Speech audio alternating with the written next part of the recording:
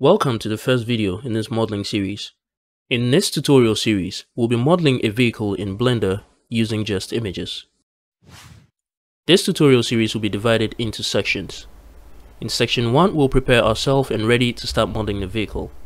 In section 2, we will create the guide mesh that will help us create the panels of the car. In section 3, we will create the panels from the guide mesh. And then in section 4, we'll create the extra details and everything else we see on the car, like the wheels, the fender flares, the headlights, and everything that fully completes the car. And then if possible, maybe a section 5 where we texture the vehicle. I have pre-recorded 10 videos where we model out the first guide mesh. I will schedule these videos to be releasing every week on Friday. That should give me enough time to make more parts before they're all released. The videos of this tutorial series will be free, but the resource files will be available at a price on my Gumroad.